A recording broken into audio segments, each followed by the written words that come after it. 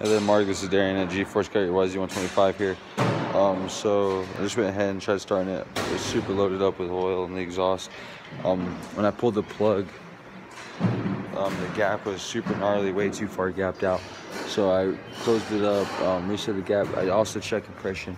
You're all the way up to around 150, so plenty of compression on this bike. Bike's in great shape actually. So I put the plug in, was able to get to start. Bunch of oil shot out all over, as you can see right here, all over the rim. And when I went outside, it started actually on the asphalt too, so it was quite loaded up. I'd recommend doing new silencer packing. You're never gonna get all this out. Clean this up, should be able to get the brakes still to keep working. Also with that though, I recommend doing a transmission change, changing the coolant. Don't know how fresh it is or anything like that.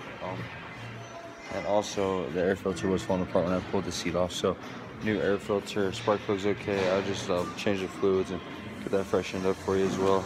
Other than that, chain sprockets look good, chain still looks okay, a little loose there. So other than that, seals look to be okay, tires are whole. This one's a little low, throw some air in the tires for you, but also that's what I recommend doing.